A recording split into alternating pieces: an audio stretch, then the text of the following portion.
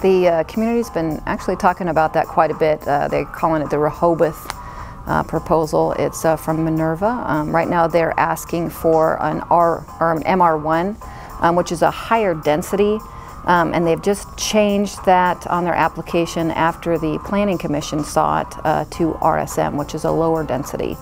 We're going to see that for the first time coming on Monday, so it will be our first read, and the public will have the opportunity to come in and say how they like it, or if they don't like it during our public hearing process.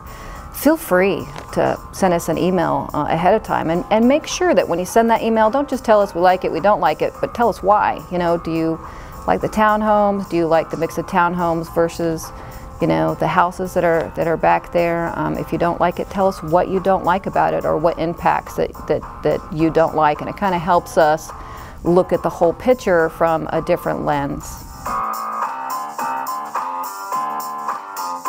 Well, we look at least a year out. So first, staff is, you know, trying to keep ramped up to make sure that we have everything that we're looking at. Like if you come in to do a rezoning, or if you have something that you want to put on our calendar, you have deadlines to meet. So that gives them enough opportunity to put out the public notices, to make sure that all of their work is done.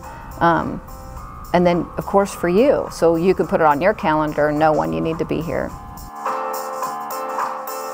So it looks like Tucker's starting to go a little green, which I think is going to make everyone happy. I've heard that the Girl Scouts have done a good job over at Local 7 trying to, you know, keep the straws out of Tucker.